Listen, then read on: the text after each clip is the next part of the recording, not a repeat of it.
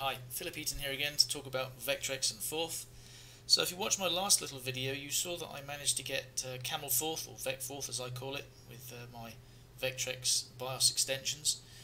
Managed to get that running on my Vectrex with a serial terminal connected to my VecFever. And I showed you the interactive mode and made it draw a few things on the screen and on the terminal. So I've got my own little working interactive computer like we had back in the day in the 80s. So, how about writing a game on it then, making something show on the screen? Well, I haven't really done much of that, and in the last couple of days I did actually put something together. It doesn't really use any vectors at the moment, it's really just text, but nonetheless, it's better than nothing, and it does show that everything is possible, or anything is possible, maybe. So, what is that game? Well, the game is actually something called 2048, which, if you've been paying attention, you'll know that Thomas Sontowski released, I think it's a free binary with this game on it, where you can slide tiles around, add them together and play the little game, and it's a fantastic little game. I love it. I downloaded it on my Android computer, Android phone I should say, and my top score is, you can see it, hold on a second, let's bring my camera up, here it is, my top score is, it's not going to focus is it? Come on, there you go, 57,152. I don't know what your high score is, but that's the game. You can see you move tiles around, up, down, left, right, and add the numbers up. So, how did I get that working on the Vectrex? Thomas has already done it. He's made a fantastically smooth version with nice music and everything like that. I'm not trying to compete with that. I'm just trying to see if I can write a game and learn as I'm going along. I'm not a master yet in Vectrex, but hey, maybe one day. So the version I'm using, as you can see in front of me, is actually stolen from Rosetta Code. So if you go to Rosetta Code, it's a fantastic website. It's got 2048, the game, written for all these, well, written in all these different languages. As you can see, there's a ton of them. You might recognise the one in C if you read that. Anyway, I'm interested in Gforth, so I'm going to click here. By the way, my mouse cursor doesn't seem to record very well with this recording software I've got, so you just have to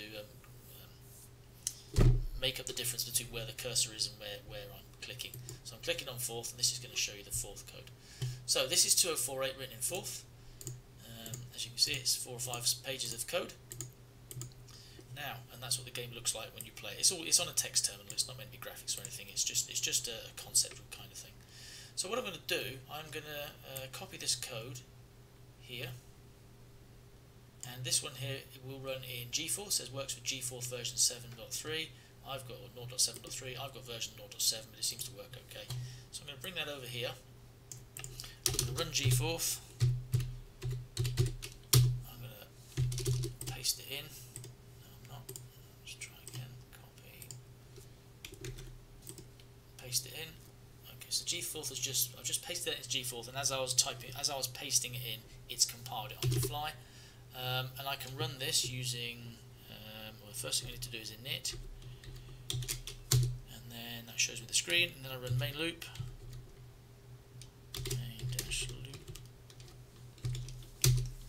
I'm in the game mode, so what you're finding is I've got J and K. You can move these numbers around. If you know how to play this game, you'll know what I'm doing.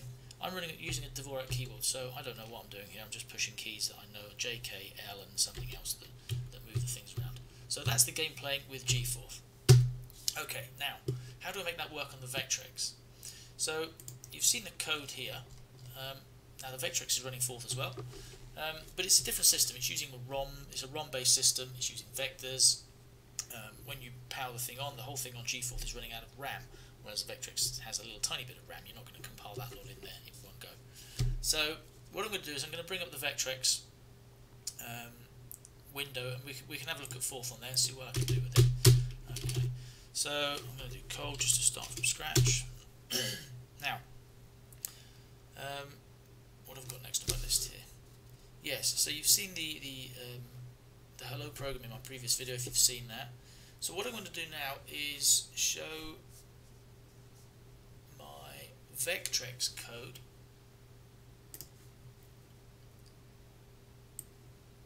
It is here.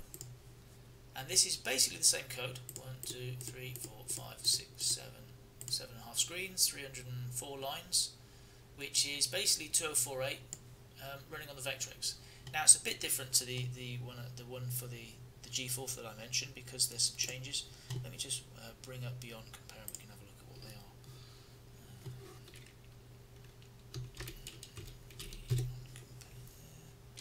No, I didn't find that.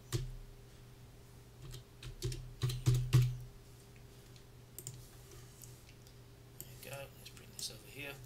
So I have got. I'm going to find this.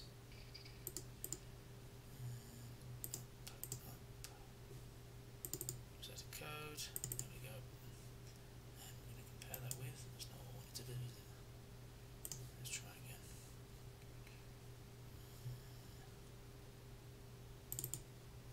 I'm going to compare that to that. Okay, so this is going to show me the differences in the code. So where there's a red piece, you can see that's where I've changed some of it. The main reason I've changed these is as I mentioned earlier, we've got ROMable Forth code on the Vectrex, whereas it's all running out of RAM in Gforth on a PC. Additionally, there's a few things in Gforth that you just don't have on the Vectrex on CamelForth because it's not as new. For example, query do doesn't exist, so I had to modify that slightly. Some areas, so where you've got a query do, I've had to replace it with query dupe if and then a then statement at the end. What else have I had to do? There's no case statement on CamelForth that I'm using, so I've had to use a nested if then else statement.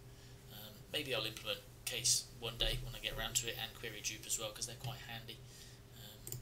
What else have we got? Yeah, most of these changes are due to query do, so there's not actually that much change in the code, to be honest. I've changed the keys that you're using. Because I'm using a Dvorak keyboard, I've decided to make it so I'm using the numeric keypad rather than K, J, H and L, because they're in weird places on my Dvorak keyboard. And also, I don't want it to finish at the command line. No, actually I do, so don't worry about that. So as you see, there's a few differences.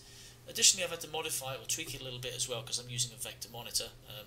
Whereas the Gforth version runs on the terminal and it prints a screen up and then it just waits for you to press a key, that's clearly not going to work on the Vectrex because the screen's going to disappear. So I've had to change it a little bit so the screen doesn't disappear, and that's using, where is that bit? It is, I don't know where it is. I could find it, I'm sure. Actually, oh no, I'm showing the wrong code. That's the wrong one. This is version 024. What I actually want is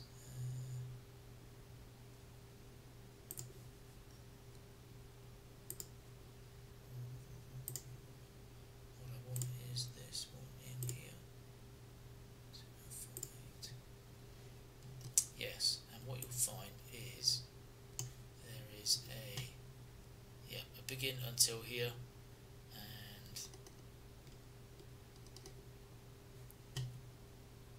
There's the draw there. So draw is the original version that's used by the terminal version, and xdraw is the version that's used by the Vectrex.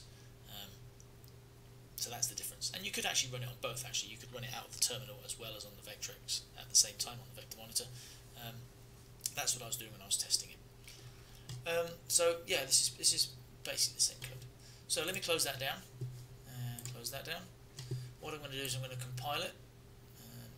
My button's at the top here, my cursor is not showing you, my arrow is not showing you which button I'm pressing very well because it's off to the right, off the left for some reason.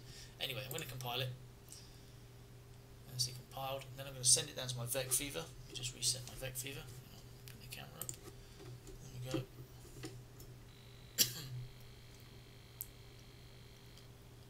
go. Okay, so it's going to wait for me to send down some code, which I will do with this button here. Click and send. Put it here, run the VecFever, and I've now got my fourth prompt back up. So I can do things like hello again. Bad typing. Hello. Put my camera on so you can see it. Remember that from last time? That's a little hello world program. What I'm going to do now, oops, escape to end. That's what I'm going to do. There we go. Right, let's see if we can run 2048. Now, what I need to do here is go. I just type go, don't I think? Yeah, there we go. So you can see I've got some numbers there, and I'm going to play it now with the cursor keys on my physical keyboard. So I can do that there, don't if you know how this thing works, but basically that is the game of 204A. So I've got these two 2s you can see here and here, add them two together, and then the two, oops, let's go across there, 2 and 4. So if I could bring this 2 4s over here, add those two together, 8s. The camera makes it look a bit sort of flashy here. It's actually flickering like hell because it's not very fast, because I haven't done any optimization with it whatsoever. What you're seeing here is the little flickers here and there. I'm seeing a lot more on my screen. So anyway, you can see it's basically working. If you know what 204.8 works like, this is it. So what I can also do is pause the program, and I can do, for example, draw, which will show it on my screen. If I wanted to, I could go and tweak the memory addresses. So if I did grid, that will return me the address of the grid, and I could do 20 dump, for example. That will show me the contents of the memory that's storing that grid, so I can actually go and change one. Do I really want to do this? Not going to risk it, but basically I could change things in this grid and change the numbers and do things like that. And then I can run the thing back up again. I can continue where we left off into main dash loop, for example, which is a bit that's waiting for a key, and didn't work very well, did it? Oh, well, maybe I can't. I think I've crashed it by fiddling around with it. But nonetheless, you can basically see what's going on here. Let me just reset that, send it back down again using my editor. So I'll send it back down, click, run, and that's me giving it a reboot. So I can then do, if I really wanted to, I could do a knit, and then I could show my screen there, and then I could do main loop and run that part of it, like so, and then you'll see it on the Vectrex again if I bring my camera onto it. You'll also notice the numbers are in exactly the same place as well, and that is because it's the random number generator is starting from exactly the same place. So clearly I need to randomize that a bit more by using a timer on a key press or something like that. So as you can see, the game's running. It's running from, not running on the terminal at the moment, it's running on the Vectrex screen. And what I need to do is add in joystick control, because I haven't done that yet. Got to do a bit of experimentation on there because I've not done anything to do with the joystick at all yet. That's it. Maybe I'll speed it up a little bit, I don't know, probably not. It's just a proof of concept, but it allows me to step onto something a bit more interesting. And now I've got a bit of Vectrex mileage under the belt. Okay, of course I've got my list here. Oh yeah, so the code at the moment is all on my machine. I don't have it set up with GitHub yet, or Git, or with GitHub. I'm using just personal backups. Eventually I'll get onto GitHub, so if you really want to have a look at it, you can do. But not right now, because it's not ready. There's a few gotchas in there that mean it's not really fit for human consumption yet. The code's a bit of a mess. But nonetheless, it's working, I'm happy, and that's it. Thanks for listening. Bye-bye.